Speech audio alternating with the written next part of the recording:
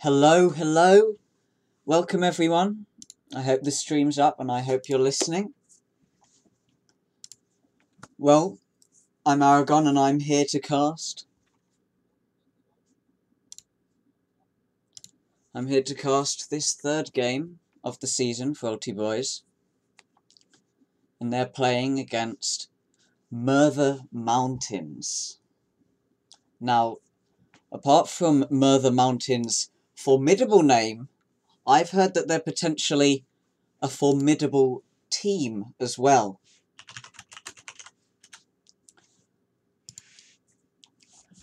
I've already seen they've won a game, just like AGSB Esports, and so we might come up against tougher competition than we've seen in the past.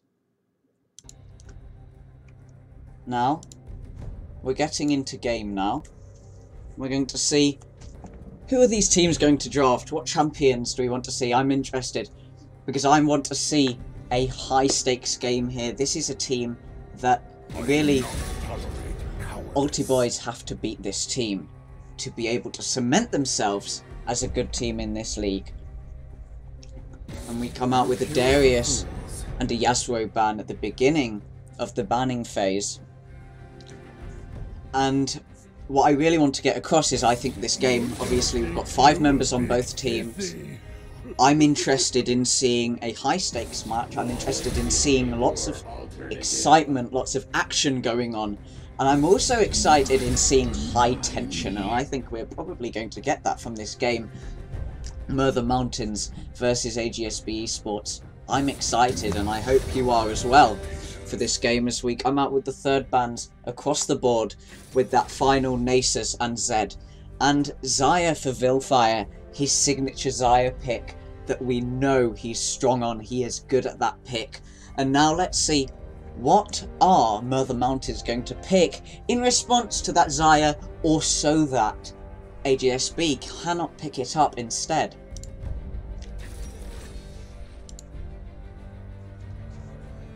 Khan. Now that, I would suggest, is possibly the best pick that they could have went to. Deny the Khan from AGSB Esports. NHX cannot get his hands on that champion now, and now they're not getting that duo compatibility that AGSB Esports might have wanted to have. Now we've got a Gragas coming in. I presume this is a Gragas jungle if they do lock it in for AGSB Esports, although of course we have seen some Gragas supports in Worlds, usually paired up with the Yasuo that has been banned, and a Niveo on the side of Merthyr Mountains, which I didn't mention. Obviously, usually that's a champion that not many people are entirely confident on, but I presume that their mid laner is.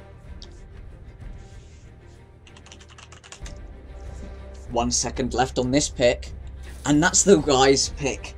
Over to AGSB Esports, we have a strong team coming out on both teams now with this Mordekaiser hover. This is shaping up to be an exciting game because these are exciting champion picks. High action is what I'm expecting to see. Especially with the likes of Rakan, the likes of Mordekaiser Rise. A Clad ban coming out from the side of Merthyr Mountains.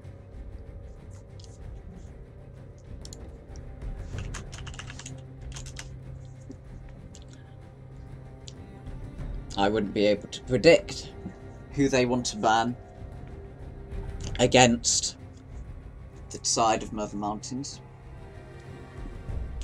And it looks like it did take them a long time to decide on that Warwick ban for the jungler. Coming out to the final pick of the ban phase.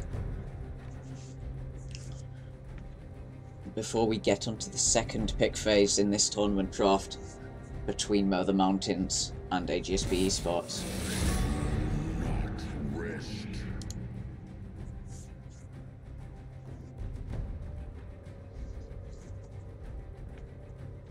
A Nautilus ban. Of course, that's not going to be, or I wouldn't presume that they wanted that to be the mid Nautilus, as Doinby showed in Worlds this weekend against G2, unfortunately. when G2 lost, but that is a Nautilus taken away from the side of NHX 123. And so that's the Volley Bear for Merthyr. Braum for NHX, and now we're just having to round this out with the top laner, unless Rise wants to go in top, and we're going to see a mid laner, but I presume we're seeing the top laner here to go against the Mordekaiser. Of course, Kled was banned. Kled could be good against the Mordekaiser. Kled was banned. I'm interested to see who AGSB want to pick against the Mordekaiser, and it's the Gnar. He can really get that poke across in the lane. He can annoy the Mordekaiser, although if he gets caught up in the claw of Mordekaiser, if he gets caught up in that Death's Grasp, then he might be saying night-night to the small Yordle. Ashe to round out the team composition for Merthyr. They're going with this utility-driven ADC. A stark contrast, I would suggest, from their support. The Rakan, he wants to go in, he wants to engage, he wants to cause fights, and that's something that I imagine champions like the Volley Bear, like the Mordekaiser, will be very happy to follow up on the engage of a Rakan. Similarly, Rakan can help disengage, along with Anivia, he can help disengage from the massive teamfight potential of AGSB Esports, and that's what I'm seeing in this team. Picks like the Gnar, the Gragas, the Rise, every single champion on the side of AGSB Esports, I would suggest, is insane at team fighting. They've got a lot of AoE, crowd control, AoE damage. Just look at the ults of Braum, look at the ults of Gnar, of Gragas. They're really there to pack a punch in these team fights, and that's what I'm excited for in this game against Merthyr today. I want to see what kind of tricks they're able to pull out the bag, as we're waiting for the spectator delay, of course.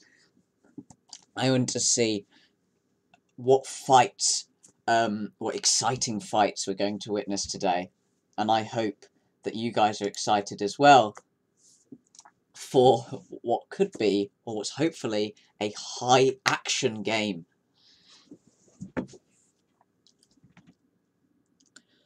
So, we can just look at this bot lane matchup at the moment.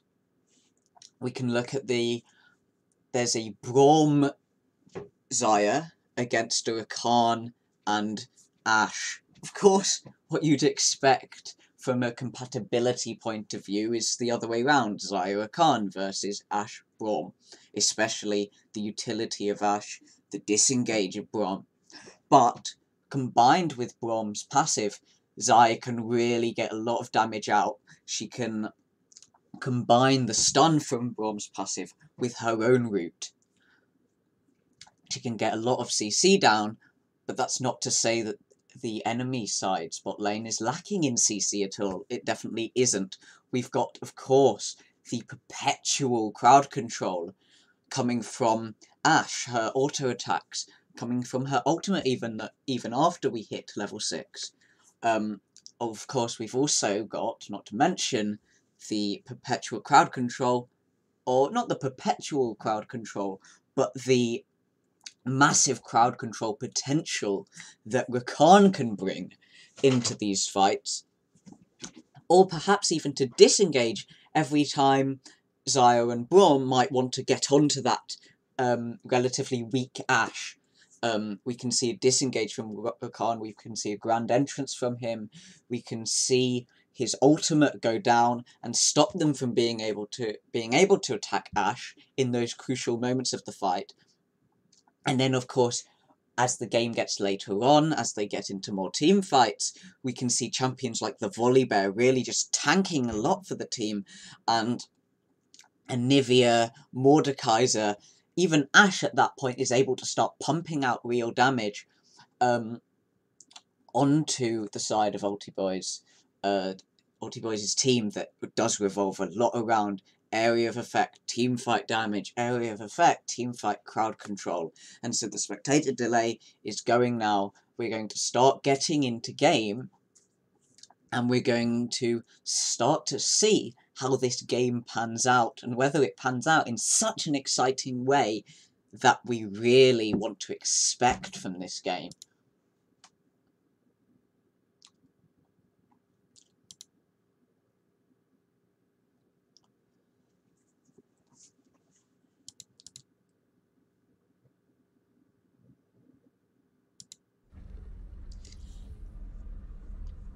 Well, the game started now. Of course, after the spectator delay, we're just waiting to see the champions spawn in after these initial few seconds, and particularly where they start. Are we going to see some level 1 action, which I think would be very exciting to see, although, of course, that can't be promised.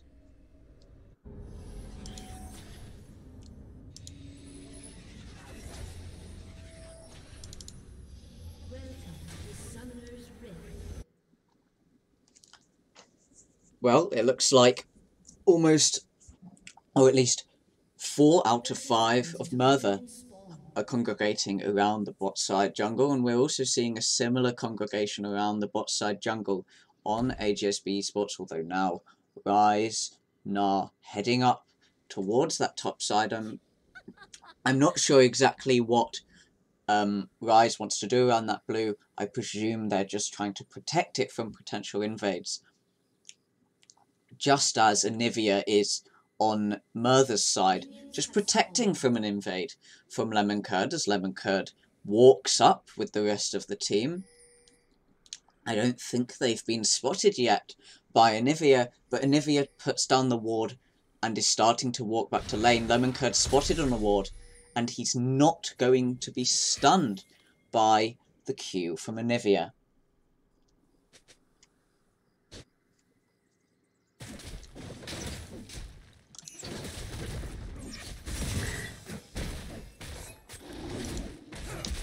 Now this is a generous leash from the bot side of AGSB Esports as we're just getting into this level 1 state, getting to this first wave of minions, and of course no shenanigans, unfortunately no invades at the beginning of the game.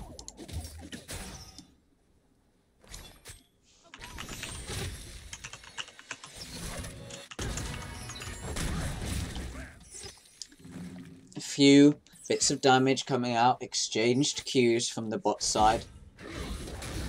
Nothing major, just classic stuff. The kind of thing you'd expect from this bot lane.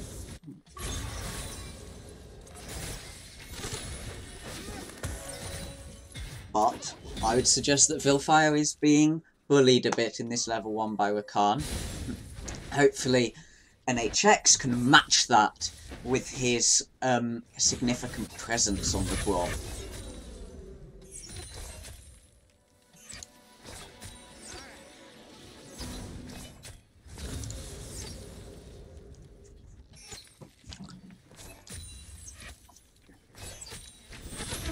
I can show the scoreboard for you.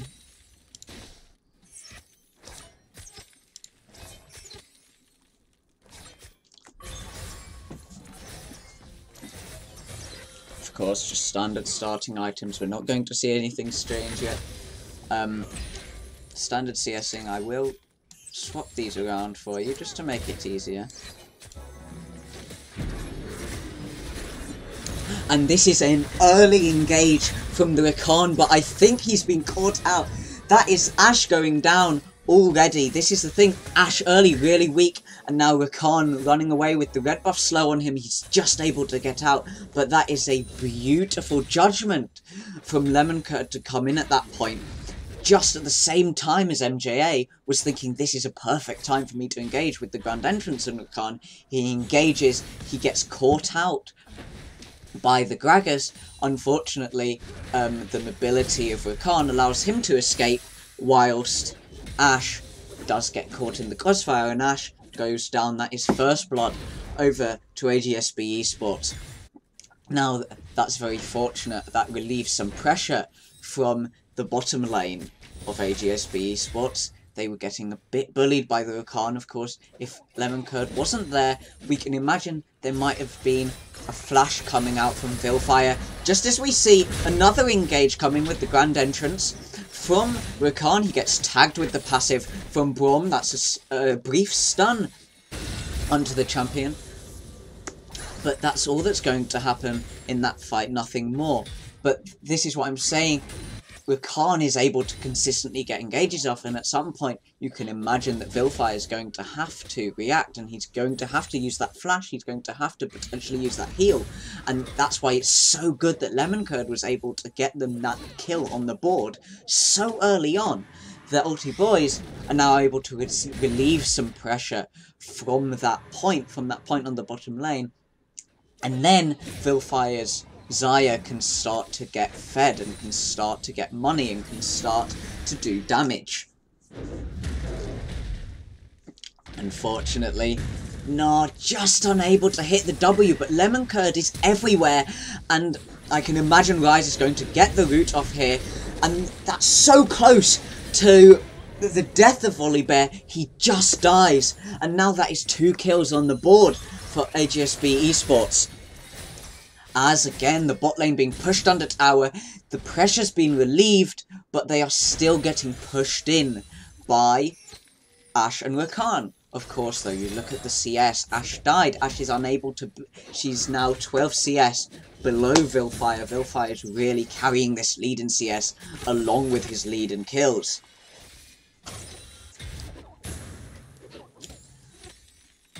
We've just got a bit more fighting in top. Of course, Mordekaiser's already reached level 6. Nars not quite there, although I imagine he is there very shortly. He is there now. And we've seen a bit of action. I'm excited by this game. I'm excited by the prospects of what this game can bring us. And I've already been satisfied by a lot of things as we come into a fight now. Mordekaiser ults. He gets hit by the Death's Grasp from Mordekaiser, but I think that's going to be all she wrote for Mordekaiser as he gets hit by the Boulder Toss from Gnar. Now that is 3 early kills.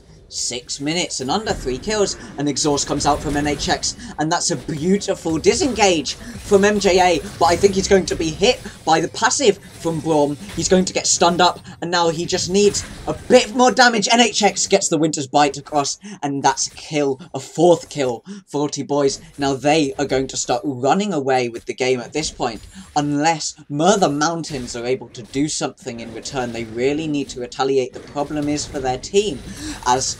Let me hold my tongue here. Lemon Curd with a beautiful body slam onto the Volibear. The Volibear dies, and now that's his 2nd death of the game. The bot lane also has 2 deaths between them. Death's Grasp from Mordekaiser, but that is a wallop. Back onto him to stun him, to stop him from being able to further engage on that champion. And Anivia and Rise, of course, both mana-hungry champs. They're both running out of that precious resource for them. We're going to have to start seeing them take blue buffs from the jungler. But, of course, for Volibear, he really needs some CS. He really needs some experience that he's being rid of by Lemon Curd, who really is just everywhere this game.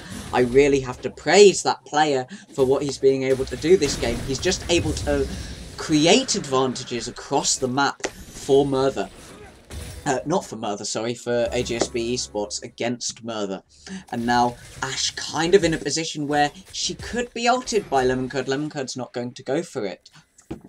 But that was potentially very bad. That could have potentially been very bad for Merthyr with Ashe being caught out, and then that would have been another kill for them. As we still see Vilfire still 1-0-1, 2-0-1 on the Braum, and also Vilfire with an almost 20 CS lead up on his ADC opponent.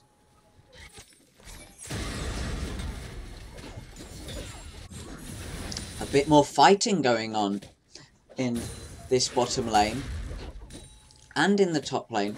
The only boring lane we've seen is the mid lane. Nothing's really happened there. I can't imagine that we would have much fighting going on with Anivia versus Rise as the ultimate comes out from Vilfire. This is going to be Ashe rooted up. I can only imagine as the ult comes through from Lemon Curd, and now it's just Rakan running back. The Winter's Bite catches onto Rakan as now Mordekaiser is ulted onto Gnar. Volibear unable to attack him in that ult. but now I think Volibear's bit off a bit more than he can chew. That's him dead, and now Mordekaiser on low health. We could see Gnar trying to get a kill onto him. He's just unable to catch up, but that is the second kill. That's a double kill for Gnar onto that. That is a 2v1 from Gnar. He's 75 CS to Mordekaiser's 40, and unfortunately that's now the third death for Volibear.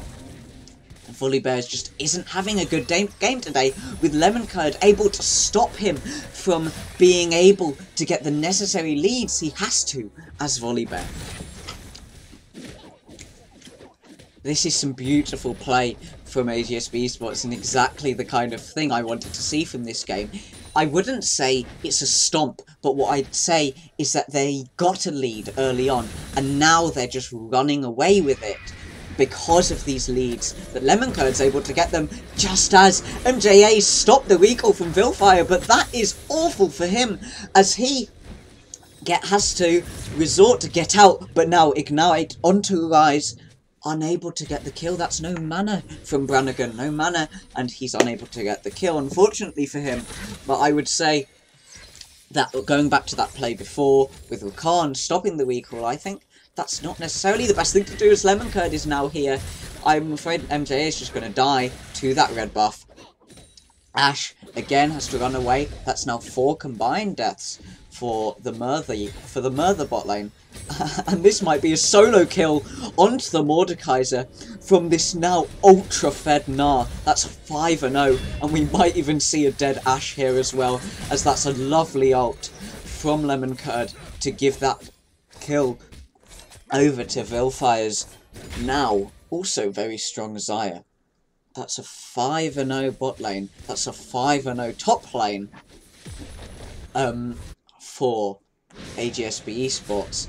And although Lemoncurd only has one of those kills, I've really got to give it to him for being able to consistently be at the right place at the right time, able to get these leads for AGSB Esports. And now it's difficult, it's really difficult for Merthyr to do anything to take this back. This is at 11 or 12 minutes in the game. We're now at a 6k gold lead in favour of AGSB Esports, and I'm afraid that something really miraculous is now going to have to come out from Merthyr Mountains to be able to get this game in a state where it's malleable for them, where they're actually able to do something with it, rather than just conceding the game over to AGSB Esports. Again, just a few trades in the mid lane. We've not really seen much from that lane. You don't really expect to see much from the lane. Rise against Anivia, they're just going to farm up.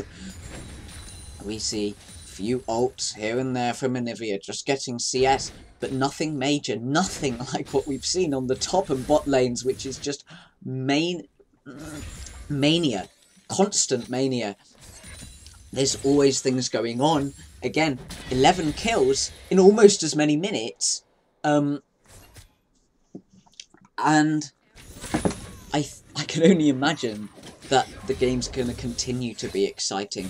What I really want to look at now is how Merthyr are able to regain an advantage, how they're able to get themselves back into the game, as I can only imagine the passive gets procced from Brannigan here, as we get another solo kill onto Mordekaiser, and that's a double kill from Lemoncurd onto Anivia, and another kill onto Rakan in the bot lane. There's so many things going on. Now, if this game isn't hype, and if this game doesn't have action in it, I don't know what does, because this is exciting.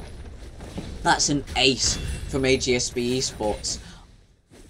Those fights were beautiful from all sides. We saw a great solo kill from Gnar onto Mordekaiser. We saw a great pick with the ult from Lemoncurd onto the Anivia, get him out from under his tower so that when he goes into passive, they're still able to attack it. Volibear unfortunately then came up to protect the Anivia, and that didn't quite work for him, as Volibear then just died as well. And of course there was then the bottom lane 2v2 kills, so then it ended up being the ace. Now let's see, can Volibear get out? Volibear is able to get out, Mordekaiser is just being bullied by this Gnar, I'm afraid.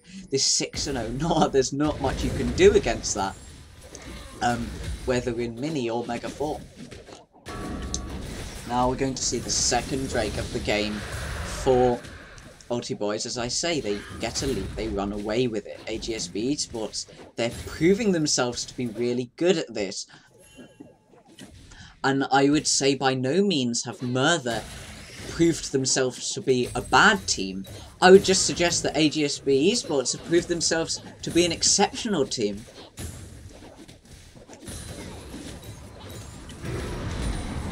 Of course there have been some misplays, and I'm not here to say that Merthyr have not misplayed. Of course they have misplayed, but AGSB have been able to always capitalise on those misplays constantly throughout the game. And now at 15 minutes we're seeing an inhib tower take from Gnar. Now Gnar's got 3 on him. I can imagine he will be able to get out of this, but as the ultimate is procced from Volibear, this might be the first kill from Merthyr. That is a 1000 gold shutdown onto Volibear. And now let's see if that's exactly what Merthyr needed to be able to potentially start making their way back into this game. Although I'd suggest that perhaps Volibear is the wrong champion to get that bounty. If it had been put on someone like a Nivea, especially as Anivia has 126 CS, she has almost the most CS in the game, bar just 1 CS, and also by the fact that Anivia only has 1 death. Anivia could definitely be the one to do something for Merthyr, and so unfortunately if Anivia had got that bounty rather than Volley, we could perhaps see more from Merthyr. I'm not sure what Volley as a champion is able to do with that 1000 gold, as the frozen mallet just makes it impossible for Mordekaiser to outrun or run away from the Gnar, who's now just 8-1. A failed body slam from Gragas will mean that he doesn't get the engage he wanted, but it doesn't really matter. A bit of BM from him with the recall. They get the other kill onto Volibear, and now that's an 0-6 Mordekaiser, that's a 1-5 Volibear. For Merthyr Mountains, this isn't exactly what you wanted to see for this game. I really want to see, is Rakan going to start engaging here? Is Rakan going to start doing something? Or are we just going to see both of these bot laners here just die instantly from the massive damage from Vilfire? He's just pumping out damage, and I'm afraid that's going to probably be the death of Mordekaiser right now, as he ulted Gnar, and as we know, he has no capacity to be able to 1v1 against the 9-1 Gnar. Now, I will say, Ulti Boy's in a bit of a bad spot here, as they're in the middle of Merthyr's base. Lemon Curd taking a few tower shots. That's a stopwatch just to stop that tower shot. But I don't think Merthyr are actually going to be able to capitalise on the fact that they're in a bad position. But saying that, that is a nice ultimate from Rakan, and they're not rooted. That's another grand entrance. Beautiful grand entrance, but I don't think that that's going to be enough for Merthyr. They just get one shot by the 25 kill at 18 minute. AGSB Esports, they just get one shot, and I have to commend the Rakan for his trying. He really got a good ultimate off there. He really got a good grand entrance off there. But there was no damage follow-up from his team, simply because they don't have it. They don't have the items they need to be able to follow up on the damage. And so what we get is we just have crowd-controlled AGSB members who just wait a few seconds for that crowd control to wear off, and then they're basically able to one-shot Merthyr. And I can imagine that we're not going to be seeing much left of this game between the two teams, as AGSB are just running away with it, really. A bit of downtime for the two teams. The dragon is spawning soon, and I can imagine that's only going to be a pickup for AGSB as they really want to close out this game. Baron is also spawning in about a minute, in about 30 seconds now in fact, and it would probably be wise from AGSB to run from this Mountain Drake, which will allow them to take Baron quicker, and run straight to Baron. I can't imagine there's much that Merthyr can do to stop them at this Baron. In fact, I would suggest that by them doing Baron here, Merthyr either concedes and grants them Baron, or Merthyr has to come and fight them at Baron, and if Merthyr comes to fight them at Baron, then Merthyr dies. Simply, Merthyr are unable to have a 5v5 team fight against AGSB, and so as we can predict, really, Merthyr are just going to appreciate that and concede the Baron to AGSB Esports. And now this is simply a case of AGSB just running through the base, as unfortunately Volibear, he's had enough. He knows he's just trying to take the red buff, and he sees AGSB Esports come round the wall with their newly found Baron buff. There's really not much he can do there. He just has to grant them the kill against him. Again, Rakan trying to do something, he just can't. Mordekaiser's gonna die. I can only imagine the ace here as Anivia is the only one left standing. Anivia with 200 CS, by far the most CS in the game, but unable to carry the team. And that's going to be, unfortunately, the second death for Anivia, as Anivia just isn't able to do anything for this team. And that is going to be a commanding win from AGSB Esports, going 31-1 in 21 minutes against Merthyr Mountains. Now, I asked for an exciting game. Now, I don't know about you guys, but I think that that game was certainly very exciting.